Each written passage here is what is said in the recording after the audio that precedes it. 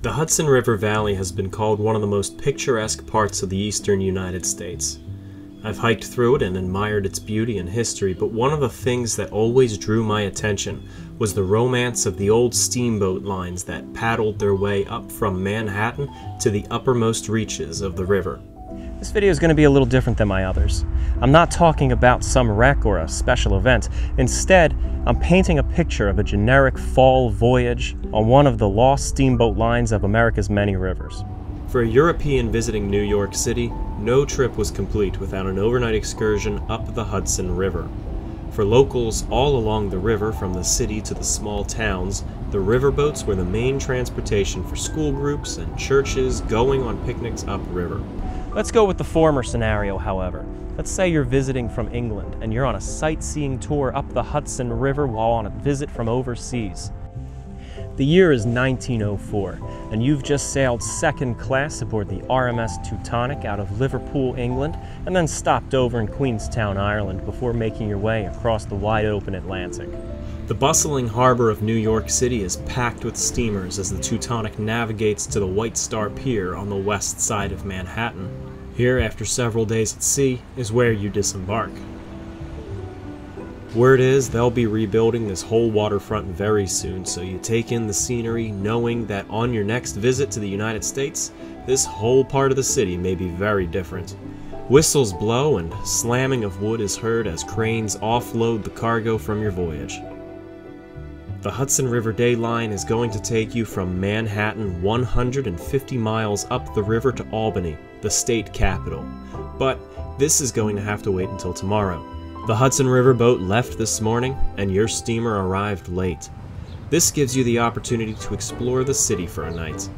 A show called Little Johnny Jones is playing at the Liberty Theater, and why don't you take the brand new New York subway, opened less than 2 weeks ago. And while you're in the area, be sure to take in the Times building, which opened just this year, prompting the city to rename the old Longacre Square to Times Square. After a long night out on the town, you make your way down to Pier 30 at the end of DeBross Street to the Hudson River Day Line Pier, where the steamer Albany awaits your boarding. The 5-minute warning blasts as you hurry up the gangplank, showing your ticket and coming onto the main deck. We're able to take this journey back in time up the Hudson River thanks to two unique sources provided to us by the turn-of-the-century Hudson River Day Line. One is this promotional book, circa 1908, which is full of beautiful photographs all along the river featuring their steamboats. And the second is this very unique book from 1904, in which one mad photographer stood on the deck of a Hudson River Day Line steamer and photographed both sides continuously all the way from Manhattan to Albany, New York. Leaning heavily on these materials, as well as a few brochures and postcards from my collection, and materials from the amazing Hudson River Maritime Museum website, we're able to vividly imagine what a 1904 voyage would have been like. The backdrop for our journey is the steamboat Albany, built in Wilmington, Delaware in 1880, and now in 1904 plying its daily route between Albany and New York. She's almost an antique now, but she's still running strong. The time is now 8:40 a.m., and with the blast of the whistle among the already lively Manhattan harbor, the Albany backs away from the wharf. Heading north, we pass several ocean liners at their piers, readying themselves for their own departures. At the American Lines Pier, we see the SS New York already taking on passengers for her departure later today. We stop over at 42nd Street at 9 a.m., and then once more at 129th, 20 minutes later, just at the foot of Grant's Tomb, towering over the small pier at the end of the road. Almost an hour after our initial departure, we put Manhattan behind us and sail into the shadows of the Palisades of New Jersey. The rock cliffs loom over 500 feet above the decks of the SS Albany and were marked on the very first maps of the region made by Europeans. In the 1700s and 1800s, this was the site of several duels, including the one between Alexander Hamilton and William Burr. One more stopover in Yonkers at 9:45 as we ascend beyond the northernmost reaches of New Jersey. The autumn winds whip the smoke to our starboard and the river widens into the Tappan Zee as we pass by Irvington, the home of classic folk writer Washington Irving, and shortly thereafter we come upon Tarrytown, and then Sleepy Hollow, home of Ichabod Crane and Irving's legendary Headless Horseman. The old Sleepy Hollow Cemetery still contains the headstones Irving borrowed names from, most notably Ichabod's love interest, Katrina Van Tassel. Our boat won't be hailing at Sleepy Hollow, though. Our first port of call is Bear Mountain. Our picnicking passengers are likely to disembark here as we arrive just after 10 a.m. There's quite the excitement as these families disembark in this fall weather to the special picnic resort owned by the Hudson River Day Line, where they can enjoy a small lake, a restaurant, and other amenities. The steamer New York will pick them up on its southbound voyage later today. Leaving behind Bear Mountain, we enter a pocket of the river rich in military history.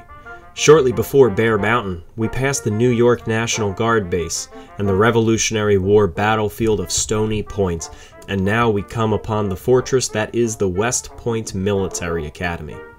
Perhaps we'll be greeted by a cannon salute as we round the point, steaming north at about 17 knots.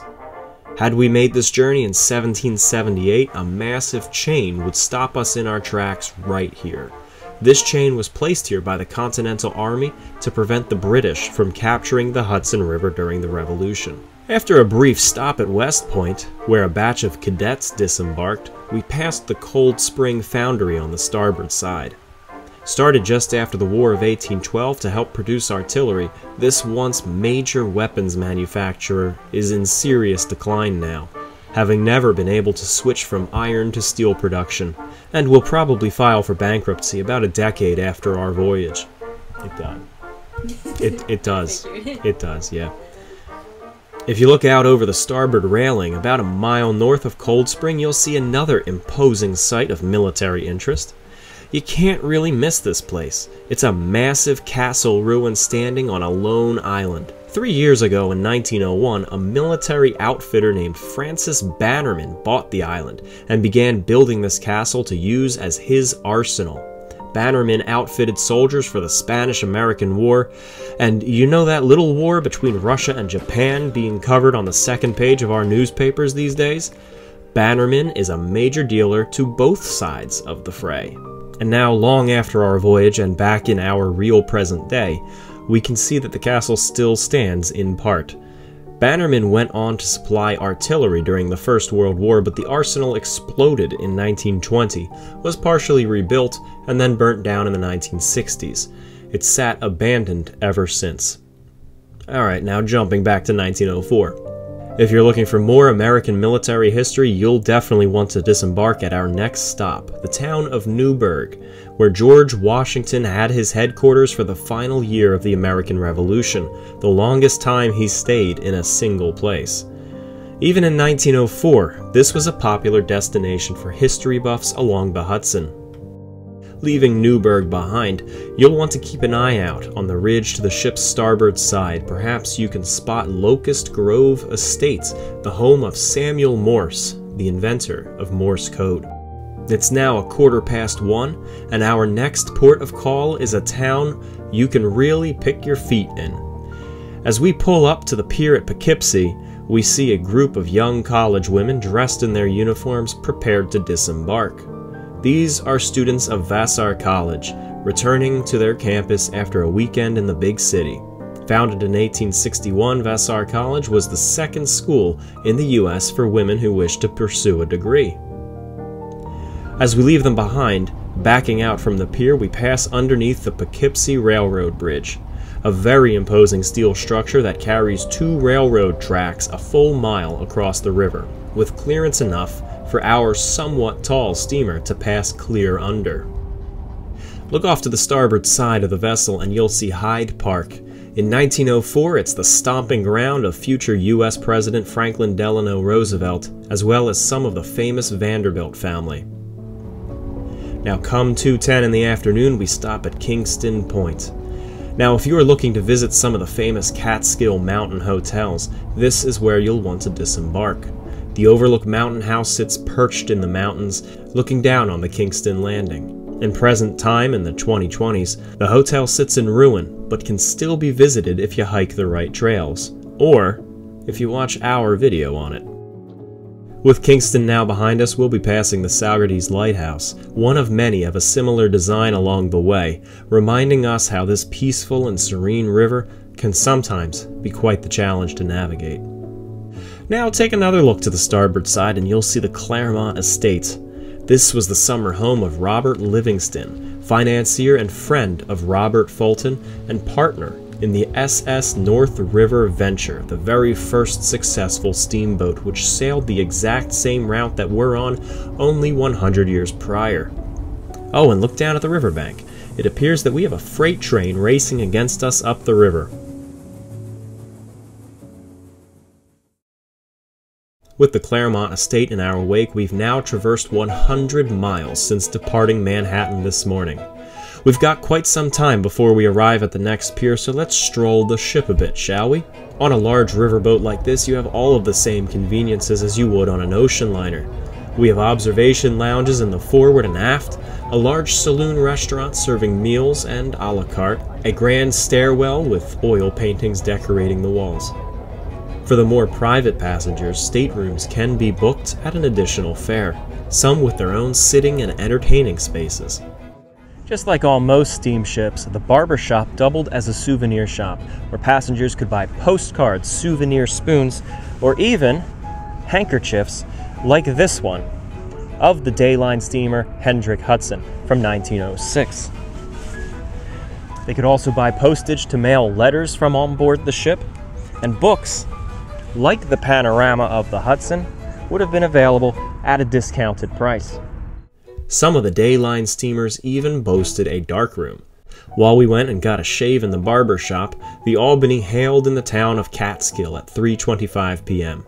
Freshly shaven, we came up on deck at 3:40 as the ship calls on the town of Hudson. Now, while the Day Line discourages its mention, this stretch of river is a sobering reminder to the crew of how this tame stretch of water can at times be treacherous. Beneath our baffles are the waterlogged timbers of the steamboat Swallow, wrecked here in 1845 with the loss of around 15 souls. If you'd like to know more about that story, you'll find a video about it on this channel. With the town of Hudson and the wreck of the Swallow behind us, the sun is starting to wane as late afternoon falls. The air begins to nip, so most of the passengers have come inside. We have 2.5 hours before we reach Albany, and no more stops along the way. This long stretch is quite the convenient time for the ship to serve its dinner. For $1, we can dine in the ship's Grand Saloon, which boasts a 7-course fixed menu comparable to the great liners of the Atlantic. First, we start with the soups, leading up to either ribs or lamb, vegetables and salad, and a wide selection of dessert options to cap the meal off. From the saloon, we have a wide panoramic view through the windows of the setting autumn sun, silhouetting the city of New Baltimore on the port side as we steam past. At last, as dusk falls, the SS Albany is brought up along the steamboat landing in the city of Albany, right on time at 6:10 p.m. We made the 150-mile journey in 9.5 hours. And that's quite an improvement over the 32 hours it took Robert Fulton's steamboat to do the same journey. This is the terminus. We must all disembark here. Some of our passengers will make connections for train lines either heading to New England or Canada, or west into New York State. For us visitors from England, however, we'll be spending tomorrow in Albany, touring the many museums and admiring the architecture before returning on the Hudson River Day Line again the following morning back to Manhattan. We've had quite the journey, taking in the rich heritage and unique vistas of the Hudson River. Life was slower back then and a little bit more deliberate. A steamboat voyage gave their passengers the opportunity to really take in their surroundings and process the transition from one place to another. The Hudson River Day Line went under in 1971, and the train that took over its route will get you from Manhattan to Albany in 4 hours today. If you enjoyed this video and want to know more about lesser-known maritime tales, then be sure to like and subscribe and share this video with your friends.